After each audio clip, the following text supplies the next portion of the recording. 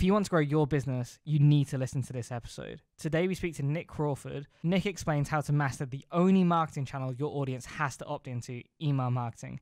In this episode, Nick walks us through the entire spectrum, from starting from zero through to the best practices and how to optimize your campaign. Nick even walks us through how he grew Travelodge's email revenue 100% year on year. We hope you enjoy this episode.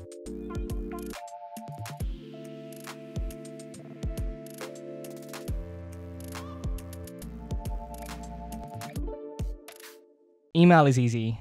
Great email isn't. What makes great email marketing?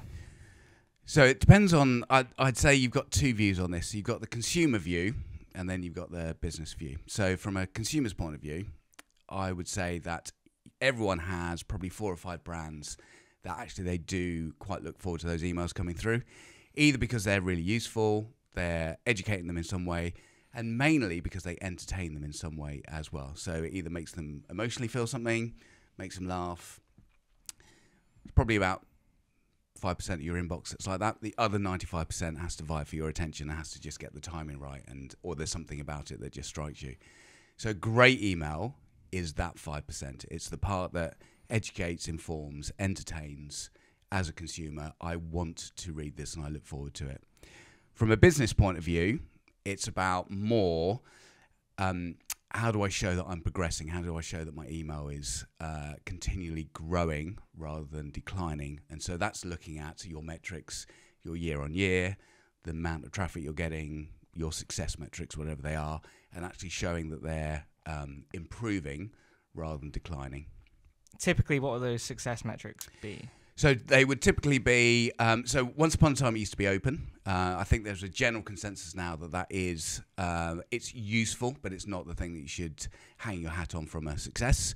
Just because somebody's looked at something doesn't mean they've acted on it.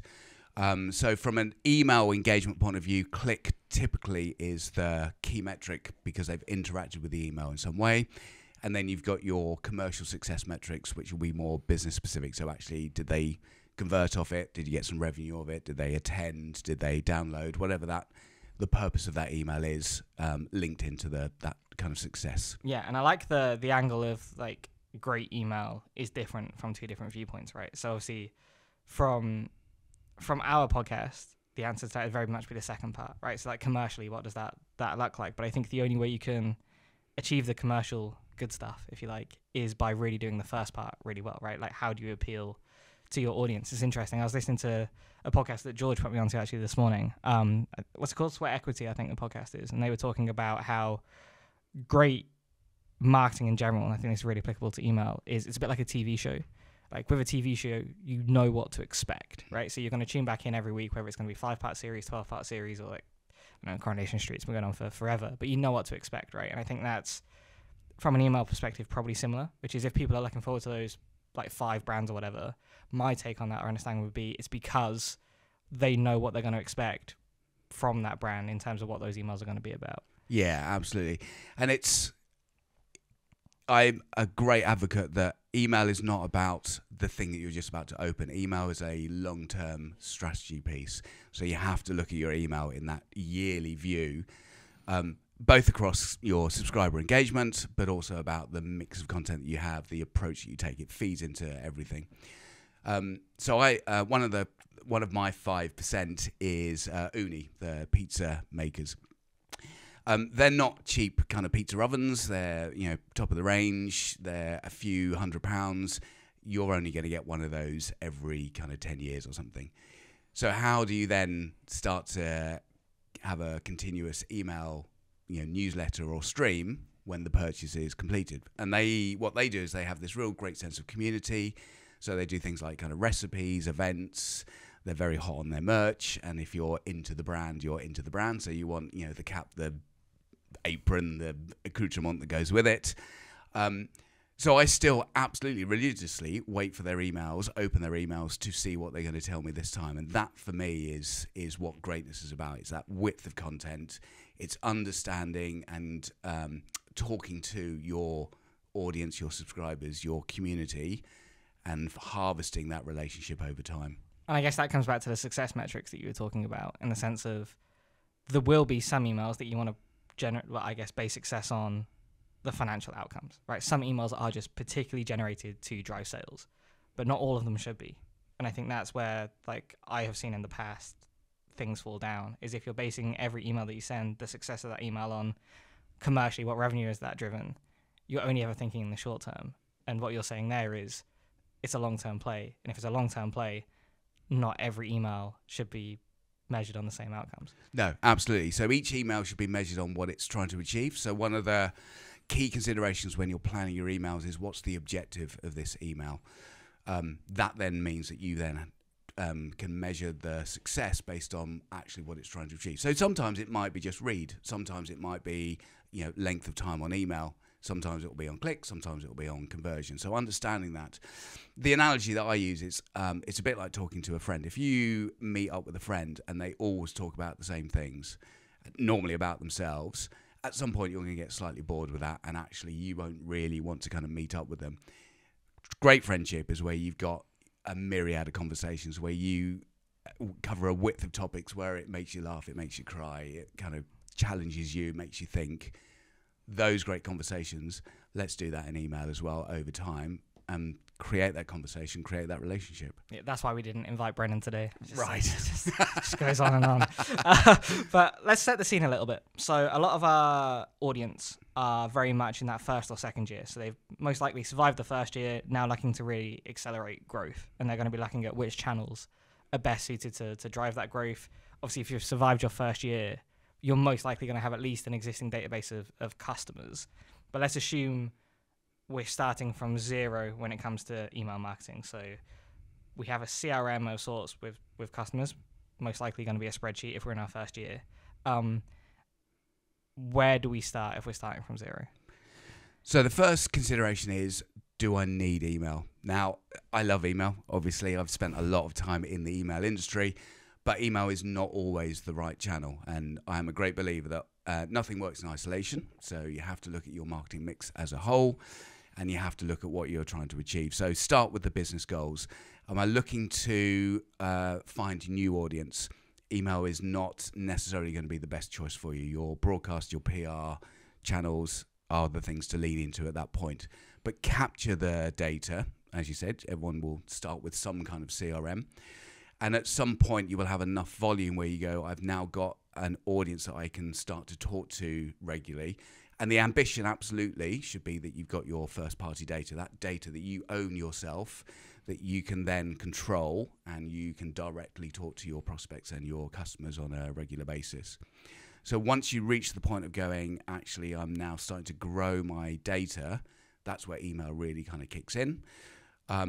So the first things are what sort of messaging, what sort of frequency, and that's a mixture of time, balance, resource, and outcome. So, like all channels, it takes time and effort to put good content together.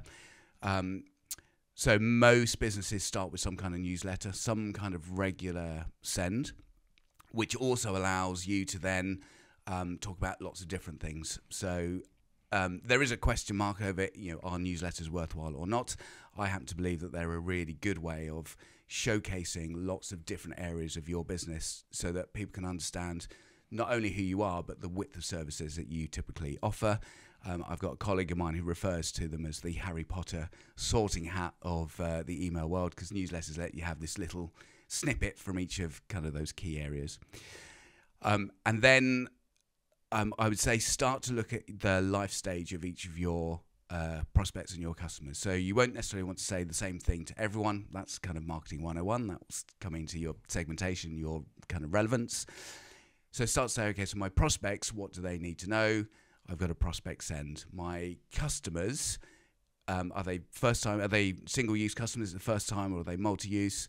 And actually, have I got a slightly different message that I want to give to them? And then that starts to just lead into your life cycle marketing, where you can be a bit more tailored, and you can then start to decide, actually, is it a dedicated send at certain times? So it might be promotionally based, because as we said, email does convert. Or actually, is it more of a branding piece that says, you've been with me for 6 months or a year, here's what's changed, here's a reminder of why you came to us in the first place, here's what makes us different, and you can start to then maintain that relationship. We'll get back to this episode in a minute, but right now I want to talk to you about the business we're building, 1225. We get it. SEO has a reputational problem. That's why we believe in stripping things back to basics and driving real results for your business. At 1225, we're the audience-first SEO agency. We believe in centering our content around your audience's pain points and opportunities. That's why we're more than just an SEO agency. We produce video, we produce social media content, and we even produce written content to help drive results for your business. Look, here's the dream scenario. You're going to press pause, you're going to go to the description, drop me an email, then you're going to come back, press play, and we're going to get back to the episode. Let me give you a two-part follow-up. So one of the things we had in the prep doc was that exact question on newsletters. So I would probably sit personally on the other side of that like I think very few businesses should have a newsletter. I can go into it separately, but so in your opinion, for most people, newsletter, good thing. Follow-up to that would be, what makes a great newsletter? So two kind of key considerations for me. One is the newsletter allows you to make your customers and your prospects aware of the full range of services that you have. So if somebody comes in and buys a product, so let's say you, I don't know, a PC manufacturer, they buy a particular product from you. If you only talk about that product from then on, actually you're potentially missing a trick in terms of, actually, here's the support services that we have, here's the other problems that our users have, here's what's happening in the home PC market. So that breadth. So in the same way that you would look at podcasts, in the same way that you would do your industry research, the same way as a consumer you would go, coming back to my pizza example, what's the next great menu pizza that I can create? That for me is the place that the newsletter has, because it brings all of that information you'd have on your blogs, on your websites, across your social user-generated content, and allows you to curate that and put that in front of people who won't necessarily have seen that. So it's a really good supporting mechanism to repurpose all of that content and make sure it's seen. It doesn't then mean that you have to be vanilla to everyone. So actually you can get smart with your newsletters, and again, using segmentation and using that understanding of your audience, can then start to say, okay, well, actually, I know they're a first-time user, so my lead article for them will be this, whereas for somebody who's been with you for 2 or 3 years, actually I might want to lead with something different. So you can start to personalize your newsletter to make it as relevant as possible, but it's still doing that broadcast job for your business. So how do you take something from good to great? Is it that segmentation, do you think? Yeah, I think so. So most businesses will start with everything to everyone, because that's the easiest place to start. So there is a sense of email maturity, and actually if you Google email maturity map, you'll find a number of lovely diagrams to kind of look at. But effectively it starts to go everything to everyone, which is most people's starting point. Then you start to move into campaign and newsletter, so you have more targeted sends based on early segmentation. And then you start to move into your life stage. Actually, I've got a welcome journey and a nurture journey and a first purchase journey, and you start to develop that way. And then finally you move into more propensity and behavioral. So actually I can recognize what you've seen on the website. I can then send you content or a trigger that's based on that. I can recognize that you're starting to lapse, and I can do something different with you that way. So you take those principles of segmentation and you apply it to your email mechanisms as you develop and grow and mature. So let's talk about the data, or like in reality customers. Like I think like it's dangerous to just refer to it as data, because you forget it's people. We're both business owners. A lot of the people, everyone listening is a business owner in some capacity. And because of that, we're all incredibly impatient, right? Like most of us want growth, we want it now. And if we're not getting that growth, we can get quite frustrated. And especially with those longer term plays. Like we see it as an SEO agency. We know that it's going to take a period of time. Yes, we'll do our best to fast track it, but it's a medium to long term play. And most business owners that we're working with, we understand how that impatience can grow. It's the same for email, right? Let's put 1225 in perspective. So between our clients and then say like the building podcast guests that we've had, probably about 100 people that would sit in some kind of database that we could outreach, but that's not a lot of people. So there could be a temptation there to bypass that brand building stage and just go buy a list of customers? Should people go and do that? So it depends on the type of business you've got. So there's a mixture of what can I do, what should I do, and what's legal to do. That's probably your three considerations. So from a compliance point of view, everyone will be aware of GDPR, at least in terms of its kind of principles of data transparency. What am I collecting? How am I collecting it? What am I going to use it for? Sitting alongside that for digital mass communications is a regulation called the Privacy and Electronic Communications Regulation, known as PECA. And effectively what that says is, do I have the permission to send digital marketing to you? And that covers email, SMS, automated telephony, and fax, because that's how long that legislation's been in place.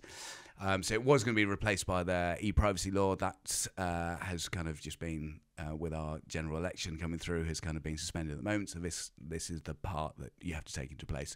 So for anyone who's dealing with consumers or sole traders, that's where you have to have explicit permission to collect and to send an email. For anyone who's dealing with limited companies or business or corporations, it's based on an opt-out rather than opt-in. So actually you can send to, but you have to allow people to opt out of that. So list buying for that group is still possible. Absolutely not possible if you've got a consumer or sole trader audience, and some people have a mixture of corporate and sole trader, so it gets a bit more complicated for them. What I would say is that I typically don't see a lot of success with cold list purchase blasts. So again, we are all consumers, and every business person will receive a load of emails that they completely ignore, and that's because there's no relationship there, there's no relevance built in, there's no value built in. So just that comes under the just because you can, should you. But what you can do is start to try and accelerate your list growth, so you've got a wider audience quicker, by things like affiliate partnerships. So if you've got another business and another brand that has an overlap with your profile, your key client, then actually use their data. They send it out on your behalf, but with an offer or promotion or a piece like that, or run with kind of competitions. Again, the watch out for competitions, you'll get a great sign up from it, but actually you've got no relationship in place. So you need to then put in and nurture a welcome piece that says, thanks for that. Actually, this is who we are. This is what we do, and to kind of maintain that relationship. So I think there are ways that you can accelerate it, but there are, the quickest wins will take time and effort. And again, because we're all consumers, just take that moment to go, would I respond to this? Yeah, that's the thing. We all kind of flick through our inbox. We all ignore a load of it. And then we get into the office, put our marketers, sales managers, business owners hat on and go, I'm going to tell a load of people about me, and then wonder why it doesn't work. Yeah, I think there's a really good follow-up to that in a second. But yeah, I agree on the cold list side of things. So one of the things that we have been doing at 1225 is we have quite a robust, I'd say, inbound funnel at the minute in terms of the content we're generating, then where does that go, and then ultimately how does it end up as a potential client. But we don't have a great outbound flow at all at the moment. So we're like, could we potentially go do some cold email through an agency or something like that? And the benchmark return rates are crazy. It's something like the industry standard seems to be we're going to send 4,000 emails a month cold to, like, say, businesses. And the positive reply rate, so not even a yes, just not a no, is something like 0.6%.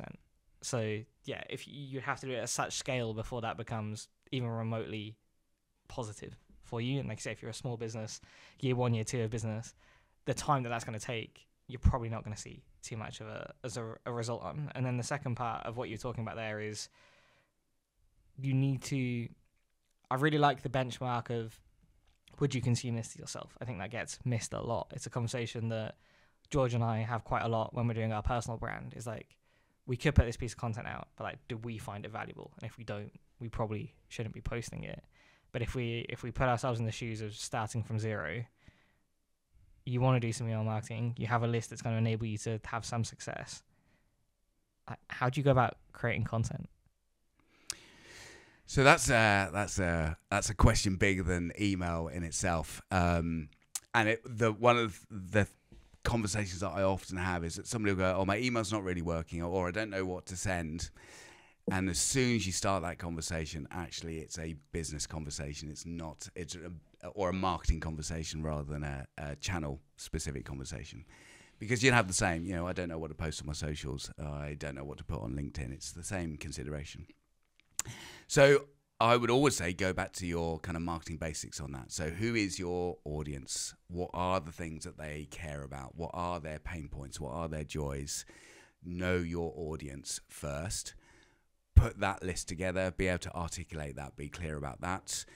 Use things like your life stage marketing. So actually, what would a prospect want to know versus somebody who's first used you versus somebody who's used you multiple times versus somebody who's now not using you? Why have they stopped using you?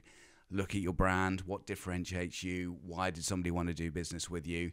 Put all of that into the mix, and then I quite like using this sense of content pillars. So not pillar in terms of kind of one big piece that you kind of break down into many, but actually having 4 or 5 areas that you know that you want to talk about over time. So absolutely kind of sales, promotion, product, but then there'll be, sense of community potentially. What are the, how can we help and share? There might be behind the scenes and more of the kind of brand pieces. So again, what that allows you to do is when you're starting to plan out your content plan, so which is the next step, actually starting to put names and details into the boxes and the plan, is to go, actually, have I found that 90% of what I'm doing is all sales or all tell, and actually how do I then make sure that I've got a mix in that. And one of the things that you can do is start to look at what's worked and what hasn't worked. Find that and lean into the things that are working. Do that review of how much am I telling and how much am I kind of sharing and giving. So there's a bit of a review you can do that way. And then in terms of actually putting the content together, I quite like the know, think, feel, do model. I don't know if you've come across that. So effectively breaking down your content planning into what does my audience already know, and then what do I want them to know after they've read this? How do I want them to think? Or what do I want them to think about once they're kind of reading this? How is it making them feel? And is that deliberate? Is that right? And then what do I want them to do? Again, email is an action channel. So typically it's asking you to do something next. So whether that's click on the link to find out more or read more, whether it's to download, whether it's to consider attending or reviewing in some way. Actually, how do I make sure that I'm really clear and focused around what I'm going to do? And we kind of start to move into kind of email optimization and the difference between that and maybe kind of long form or blog creating or web creating. But actually having those fundamentals in place and thinking about it in that way just helps you get started. And then you can start to think about, actually, am I doing this in the best way possible to get a result from the email approach?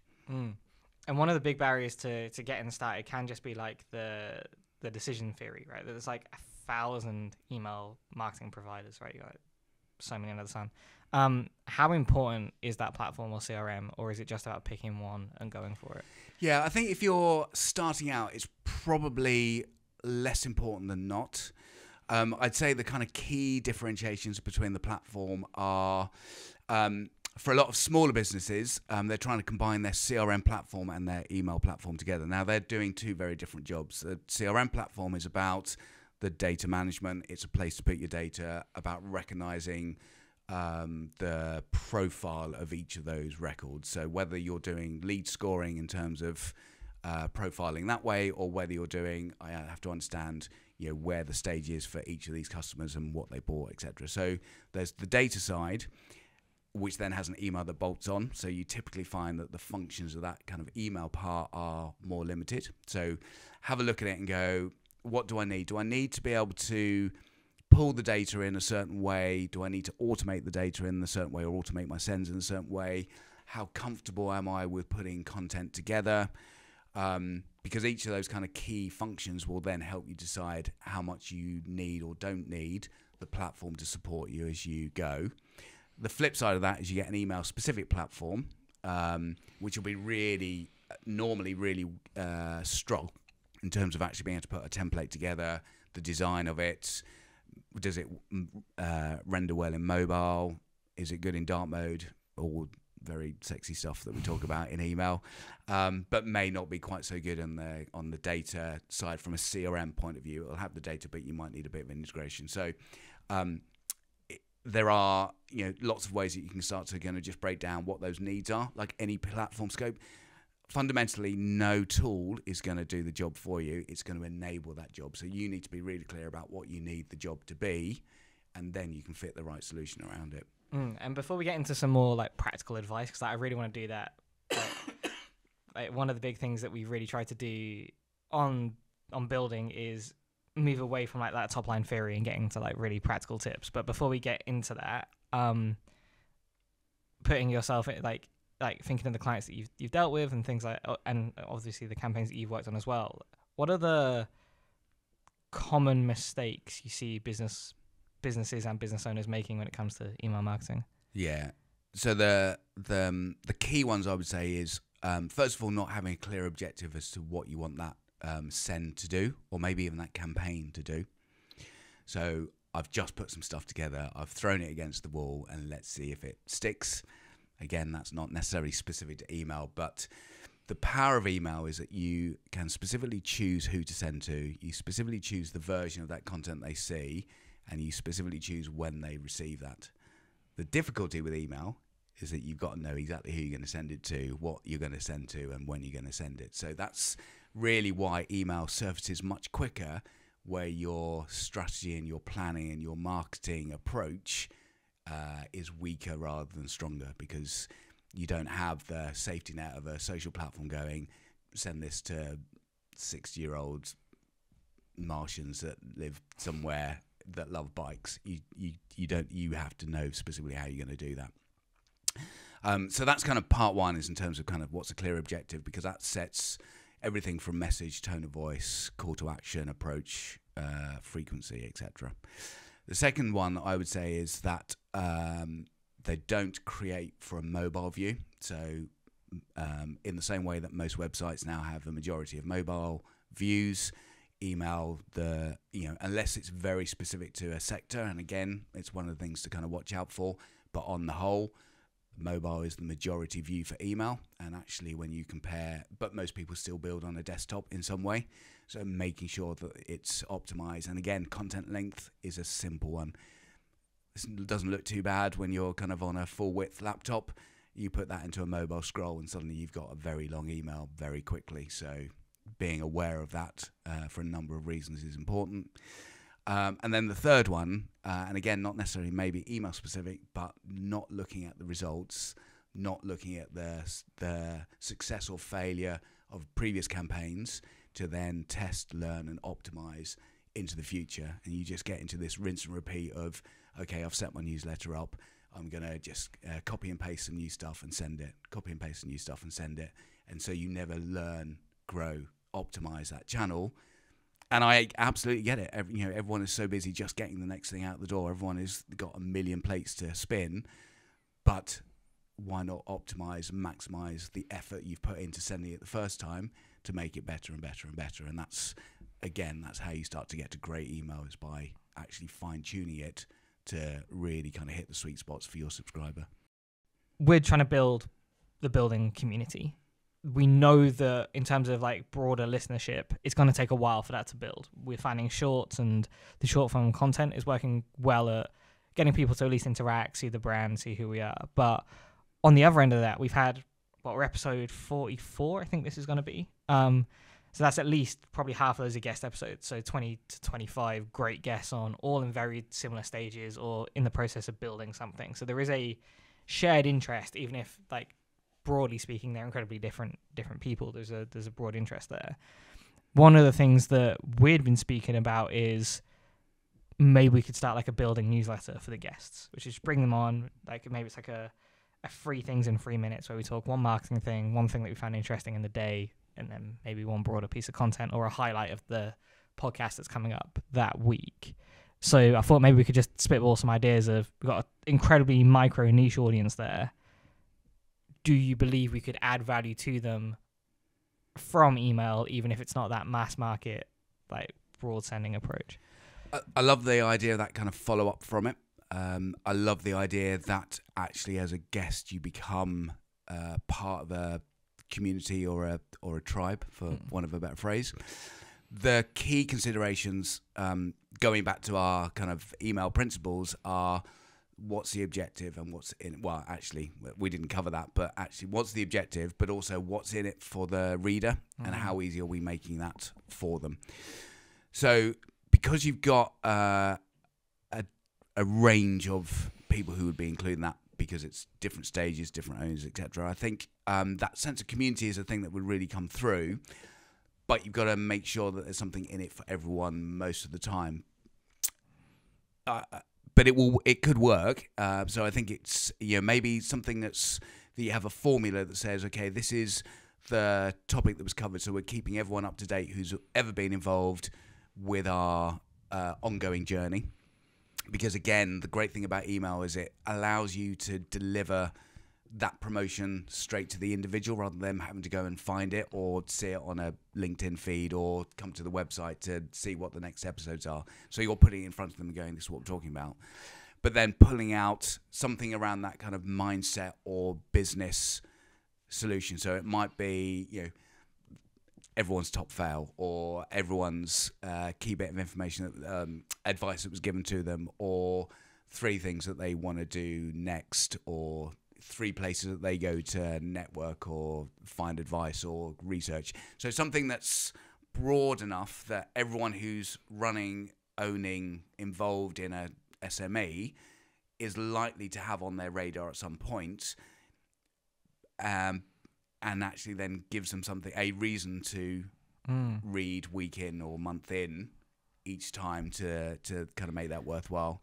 But I could definitely see it kind of working as that sense of community, because that's effectively what you're doing. You're growing. I'm going to throw an idea out here, which is probably terrible, but I'm going to go for it anyway. So one of the big things that we struggle with as well is we get a guest on the podcast. One of the big things that would really help those episodes go out is like the cross promotion, right? So we promote it, but ideally we'd like the guest to promote the episode as well, because then obviously you are cross-pollinating different audience groups. But that part has actually proved harder than getting people on the podcast, which is interesting as a learning. But I wonder if one of the things that we could do is we could start like a leaderboard that we track, like whose episodes are getting the most plays. So, okay, cool. So Stephen, you've had like 100 downloads. Like Nick, you've had like 150, and like make a little bit of a competitive element there as well. So like you're encouraging the behaviors that you want to see as well, but in a fun, light-hearted way. Yeah, I don't think that'll be fun or light-hearted. Oh, really? I think that will become aggressively competitive very quickly, and there's nothing wrong with that. Yeah. No, there is a place for gamification for sure. I'm curious, do you know why? Because that seems strange to me. So as a marketeer, as a consultant, as somebody who's putting time and effort into appearing on the podcast, why wouldn't you also then want to be able to get the halo effect and the share of audience from that? So what's your best guess as to why people aren't doing that? So one of the things actually, so George has put this on my radar to start doing this week, well, next week now, is asking. So following up about, hey, like, we've noticed you haven't shared XYZ, like, can we just get some feedback as to what the barriers are? I think in some cases it is just really busy. I've done the recording. I know I need to get it out, but I've also got these other 100 things on my to-do list, and it just always falls down the pile a little bit. Could be one. I think potentially we could do a better job of like following up a couple of days later and be like, do you remember some highlights of the things that you spoke about? If you do, we'll get them clipped up for you. So there's not just clips that we've generated, but there's clips that the guest has asked for as well. But yeah, like you said, they are best guesses. So one of the things that we want to do is just go back through and ask the question, like, why is that? Because then if we can get a real understanding of it, hopefully we can cover that off in the pre-work rather than having to do that in the post. And it might be that if time and effort is the key blocker, which I can absolutely understand, then what ways can you make that as easy as possible? So whether that's effectively a template speaker tile, or whether it's giving them back 2 or 3 quotes so they don't have to remember it or assess it and go, if you just want to drop that into a LinkedIn post, here's the hashtag or the link that you might want to use. So almost like a template of an asset that goes, you don't have to think about it. almost, or even if you're happy for this to go, we can kind of create it for you, and then you've just got to send it. Again, how can you reduce as much friction as possible? Take your own SEO learnings, all of that in terms of if we want an action, we need to make it easy, and then see if that kind of helps in some way. Yeah, I love that idea. I think that's something that we could easily do. Like, you see it if like someone's speaking at a conference or whatever, or like I know obviously you're doing the market meetup in Milton Keynes now. You send out those assets and things like that to make that promotion easier. I think there's a really good reframe on why email marketing is so important and so powerful as well. And I think it's on your point about like having that safety net of the social platforms. It's probably the only form of marketing that people have to opt into rather than just getting interrupted by, right? Like, someone has to commit an action to get into your database, whether that be they've bought something and then they've checked the box to say, yeah, I'm happy for you to email us again, or they've just signed up to your newsletter or your emails for like whatever it may be. They've got into your database, but they've done that by committing an action, so that they're already a level more qualified than anybody else that you could reach. And I think understanding that and placing that importance on it shouldn't be paralyzing. It should be motivational in the sense of like, why would I not go to these people first? These people are clearly more engaged than someone I might disrupt via an ad. But yeah, let's go into the more practical advice. And I appreciate that obviously some of these questions, they're going to differ business by business, but let's try and tackle them the best we can. Like, at what stage, two-part question, at what stage should you start doing data segmentation, and how do you, like, what should you be segmenting your data on?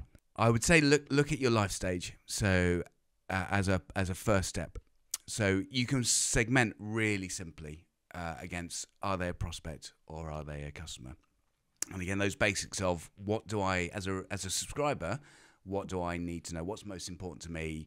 What are my considerations, my needs, my wants, my fears? All the things that we do around that kind of persona and profiling work really can kind of come through an email, because you can talk to that directly. So as soon as you have enough volume to warrant it, and again, there's no right and wrong on that. It's about time, effort, resource, and kind of outcome.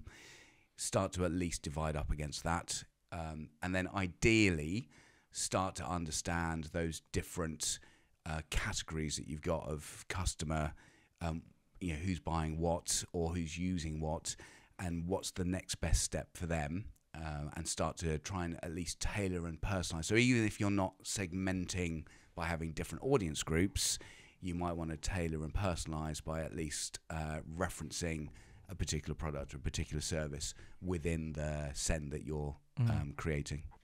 What about A/B testing? I think it's something that you hear a lot. If you started to Google email marketing and you're trying to get into it a little bit more, one of the first things that's going to come up is the principle of A/B testing. So let's take it a level deeper than like, what is A/B testing, and look at like, what should people be A/B testing in their emails? Yeah, great question. It's the ambition everyone has. They know they should be testing. It is one of the first things that isn't done because people are too busy. It's that and the reporting review. They're the two things that go out the window straight away. Everyone starts with subject line because it's the easiest thing to do. There's a great piece of research. It came out in like 2011 from Marketing Sherpa about things that tests that are most frequently carried out and tests that have the most impact. Subject line was like a 70% frequency of testing.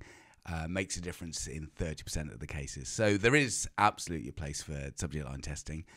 What I would say is have a think about what's going to make the biggest difference quickest. So come back to your point of we're all slightly impatient. We all want to see the difference. So things like your call to action button placement, the color, the copy wording, long versus short, lots of images versus no images. Go with the big stuff, because that's the stuff that's going to make the difference, and then iterate and fine-tune your tone of voice or your subject line. The other big thing that very rarely gets tested is landing page. So actually coming away from the email itself, but the next step, consider your email as part of a journey. I think tested in about 30% of the cases, makes a difference in about 40%. So that would be my top tip, is have a think about your landing page as well. Most places just drop you, certainly if you're kind of e-commerce, drop you into a product page. If your email is a promotion, most software will allow you to create a bespoke landing page. So create something that mirrors the content of the email. Again, just focuses, you can have the benefits, the value, and then that next call to action into the product as you nurture them through, rather than that smack in the face of going, click, buy. No. So. You mentioned clicks a lot there. And obviously the focus definitely over the last few years with various different updates, legislation, and obviously I think just better understanding of how consumers behave as well, is the focus is definitely moving away from open rate. Like I started my career like 10 years ago in email marketing, and the big thing we used to report on was just like, where are we at of open rate? What's the benchmark across the industry? Are we improving above that? And the focus is obviously now moving more down towards the action. So clicks are becoming more and more important. How do you improve the click rate within an email? Yeah, so the reason, just to kind of come back to why open has shifted specific to email, was the introduction of mail privacy policy from Apple for the iOS 15. So that's September 19, I think it was a couple of years ago now. Time flies when you're having email fun. And what that effectively did was it starts to protect the subscriber by the tracking pixels being cached by Apple themselves, so that an individual can't be their actions can't be seen. And what that did is it gave a series of kind of false positives, so it inflated the open rate because everything looked like it had been opened rather than not. Now, it wasn't quite as Armageddon as the email industry had thought. It typically looks like the opens are only cached 24 hours afterwards, and a lot of interaction happens in that first 24 hours on an email. But what it did is it made the industry just go, how important is open versus action? And that's where click kind of comes in terms of actually interacting with it is the key part. So to improve clicks, come back to your actual question, so there's a couple of things. One is to make it as easy as possible for somebody to interact with your email. So where is the first place that somebody can actually interact? So if you've got a nice big hero image, a load of intro text, a secondary story, and then a call to action click button at the bottom of the email, again, take your mobile view, you're making somebody scroll all the way to the bottom before they can actually interact. So look at putting a call to action button somewhere near the top. If somebody sees the subject line, so they get context, they've opened it up, yes, this is what I was looking for, this is right, how easy can you make for them to click as soon as possible? Make sure that those clicks are clearly definable. So again, use buttons ideally rather than necessarily copy links. There is absolutely a place for copy links, but don't make that your primary way of being able to just draw the attention to the clickable area. Again, from an accessibility and mobile view, make sure that those clicks are nice thumb-sized rather than small and difficult. And then the last part is we come back to our testing. Actually test it. What's the best color approach? Copywriting. Do you want a nice intriguing call to action? Do you want a straightforward? My other advice is avoid passive. So lots of kind of find out more, read more, click here.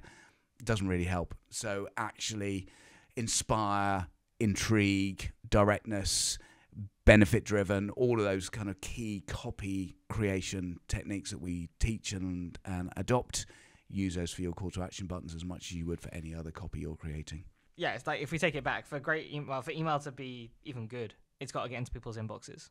And that, obviously, from an email perspective, we'd call it deliverability. So how do business owners ensure that their emails end up in people's inbox and not in spam folders? Yeah. So I'm aware that in this podcast so far, we've not done a lot of laughing. We've had a very serious conversation about email, and this is not going to help in any way, but we'll give it a go. So there's two areas to look at. One is the technical side, and then one is based on reputation.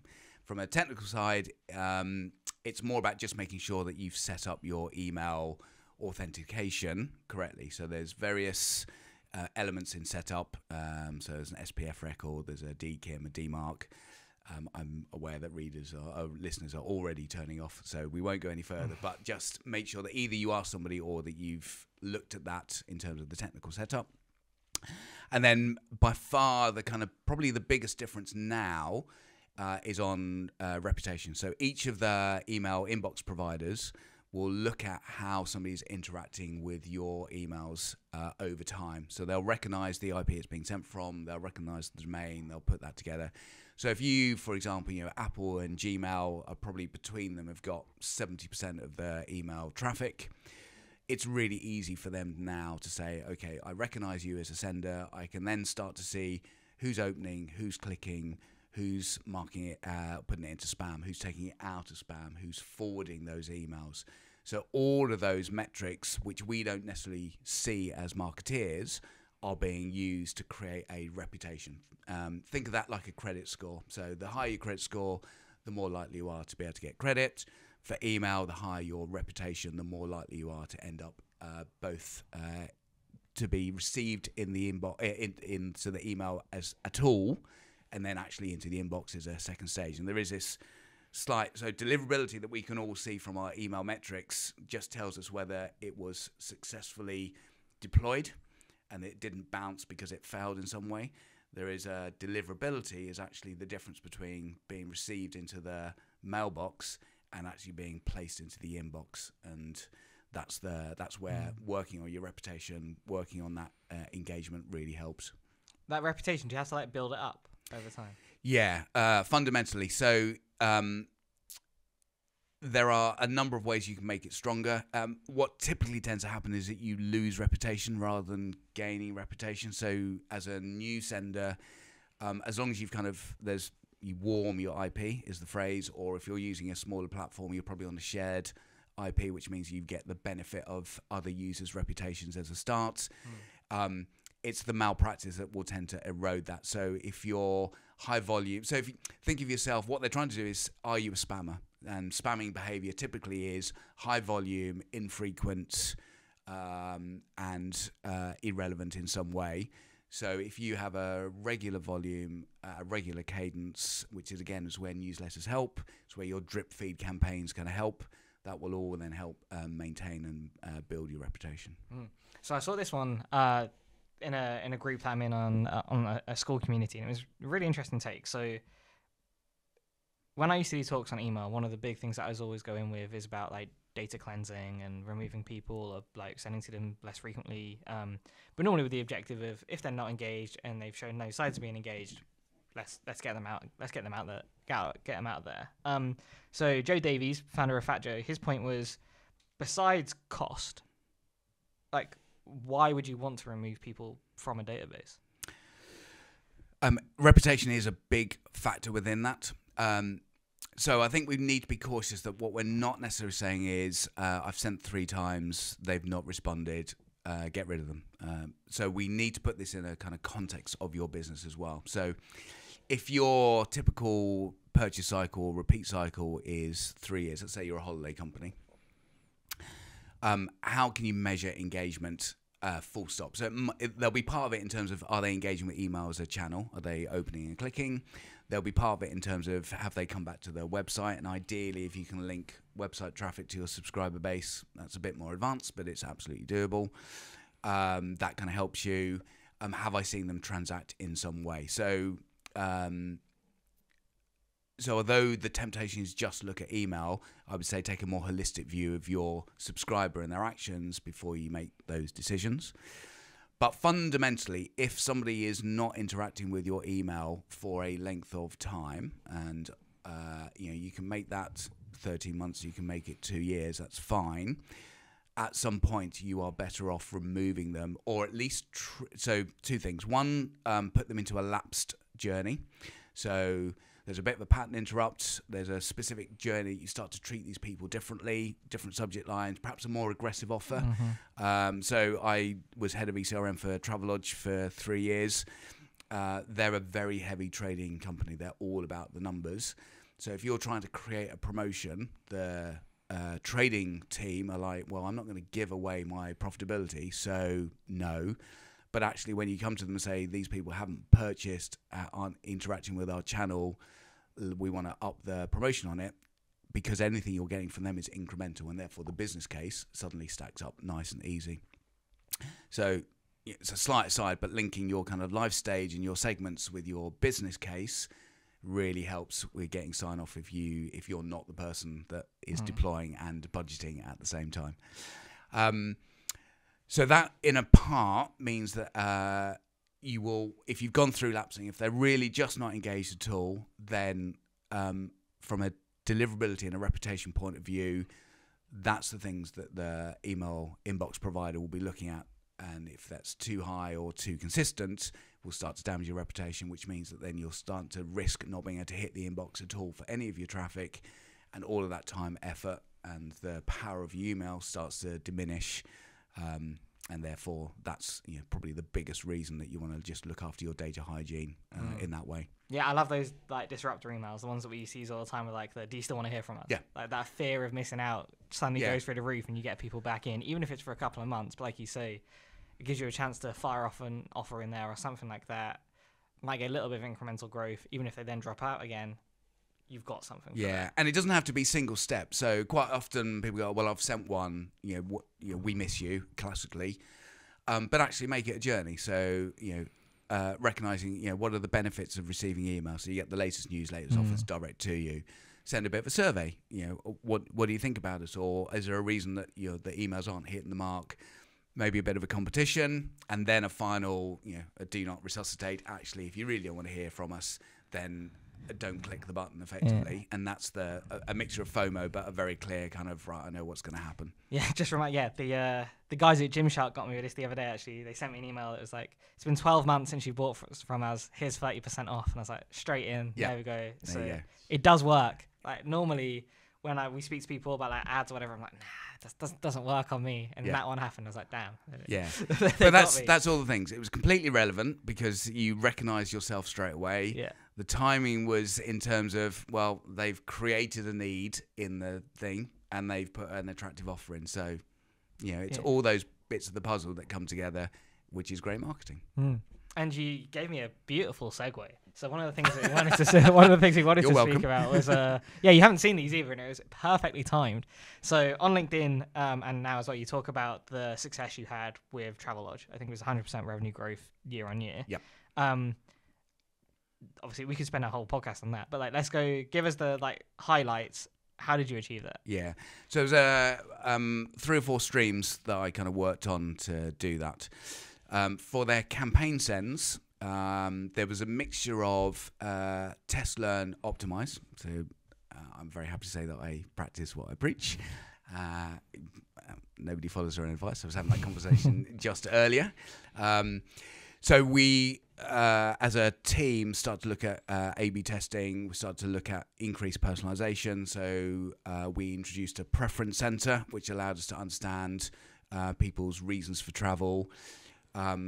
We tested a shift in positioning from it's not about booking the room, it's about the reason that you're traveling, and looking at kind of destination content approach. So a number of different pieces from a content point of view that we looked at to try and optimize that.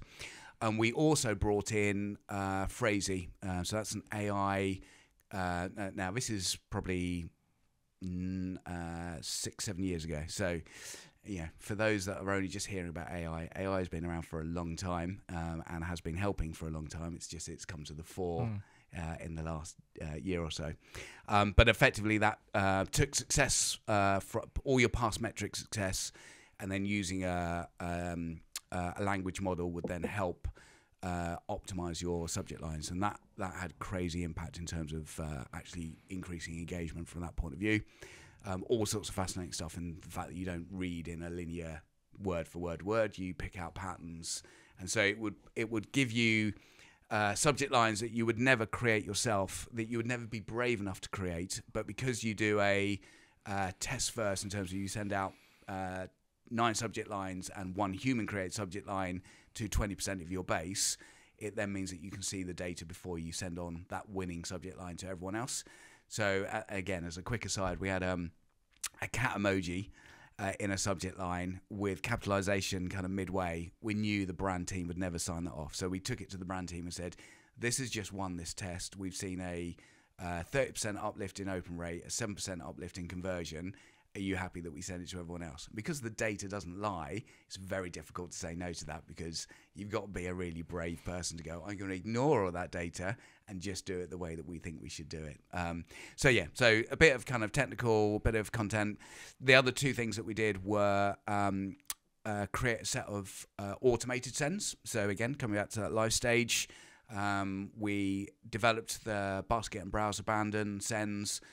We had some shoulder night promotions. So if we recognised that somebody had booked for a single night on a Monday for their business travellers, we'd then send out a promotion for a Sunday night, make it easy, etc., etc. So again, benefit driven, but trigger based. That had a real kind of impact on that kind of revenue line. Those drip feed campaigns really work because they're really timely and very targeted. And then the last thing we did, which is a bit of a longer piece, was a segmentation piece using recency, frequency, and monetary value as the model, which gave us some rolling segments across never booked, booked once, high value, low frequency, high frequency, low value, so that we could then start to be really tailored for some of those groups. So, for example, our high frequency, low value tend to be offer driven. They will only book if there is an offer. So rather than trying to change their behavior, actually take that specific group and increase the frequency of the offers to get the revenue, but without then cannibalizing the profitability of your non-offer bookers, because you're not offering to everyone all the time. So again, just being able to get really more targeted about what you're doing. And that combination of activity then allowed that last click uplift year on year. Yeah, I think you get like I think the great tip in there is the simple one around preference sensors. Like we saw it time and time again. We used to work with jewelers and auctioneers and things like that, and just understanding, is it watches? Is it rings? Is it ear? Like what is it that you're genuinely interested in? Because then we can tailor the emails to that. And I guess even top line for that would be, are you a business traveler or are you traveling for leisure or whatever it may be? Because like you say, the booking rates there are going to be dramatically different. You're probably going on a holiday, maybe once a quarter, once a year.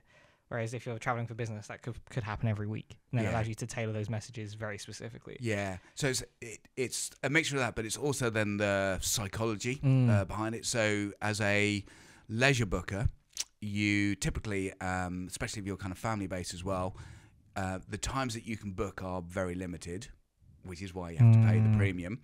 But the things that are important to you are cleanliness, food options, what's happening in the location.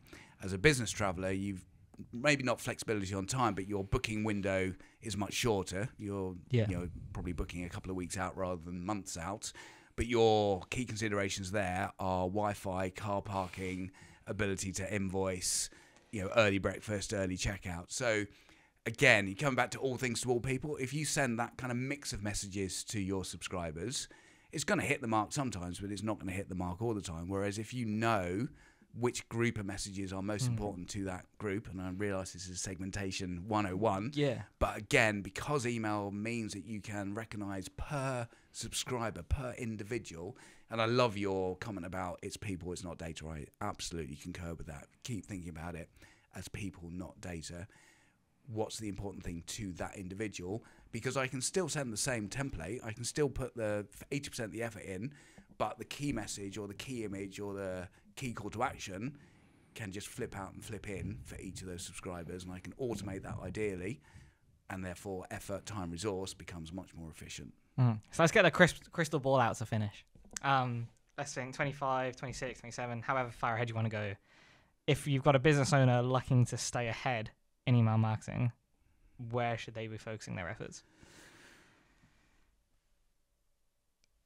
I would say get the basics right. And I know it's a slightly rubbish answer because it's not exciting. It's not shiny new thing.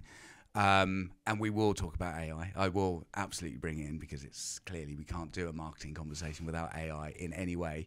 But get those basics right. So from your kind of data hygiene, your segmentation, know your customer, be able to be tailored and personalized to them.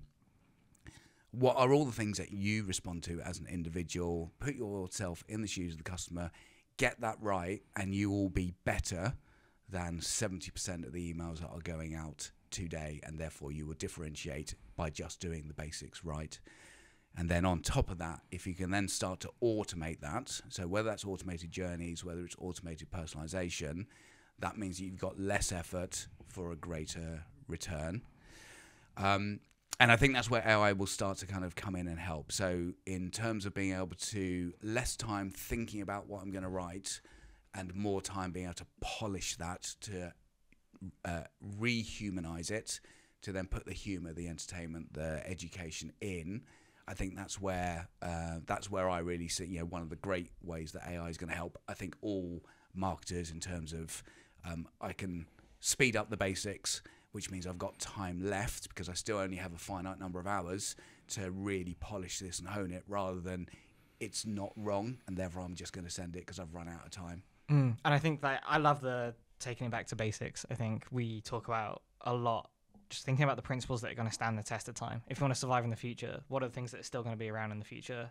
Place your bets on those rather than trying to find the new shiny thing. And one of the things that I haven't seen many people do that we used to do quite a lot is we'd create a separate inbox specifically for, to a point, competitor analysis, but trying to get our minds in the head of our potential customers and be like, what other emails do we think they're going to be receiving? Subscribe to our own emails as well. And then you're really going to start to get an idea of like, what are people's inboxes looking like? How are we standing out? Because while obviously like an ad, you're vying against thousands, you're probably only vying against maybe hundreds, even less than that, maybe in the 50s or 10s in terms of brands that person is subscribed to. But understanding everything that they're going to be seeing, I think, is quite powerful because it allows you to then start to test things based on standing out on what you're already seeing. Yeah, no, I'm a big advocate of competitor research in some way. And again, I agree completely, because you're not only vying against your competitors, you're vying against a share of attention. So, you know, look at similar emails in your demographic or your area, those complementary businesses.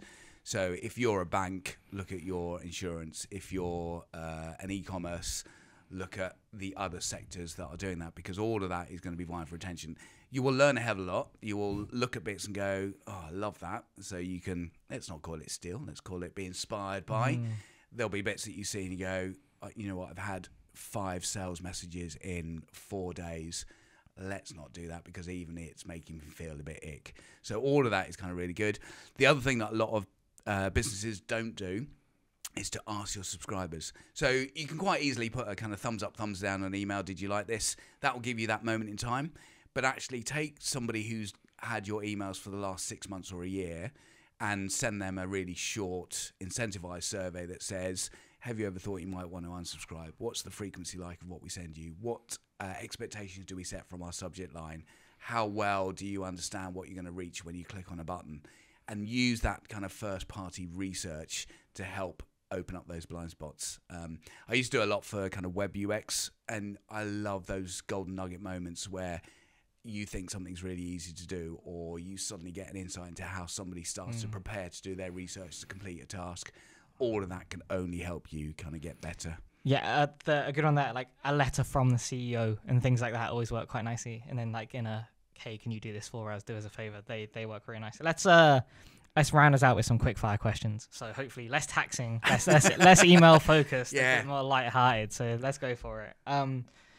What's the best bit of business advice you've ever received? So I would say it is get to 80% and go. Clearly, it can't be wrong, but that's the benefit and the return that you'll get from spending the next 100% of your time getting that extra 20% is not going to be worth it. So it removes the procrastination. It removes that sense of doubt. Just do it, get out there, and then iterate and learn it works.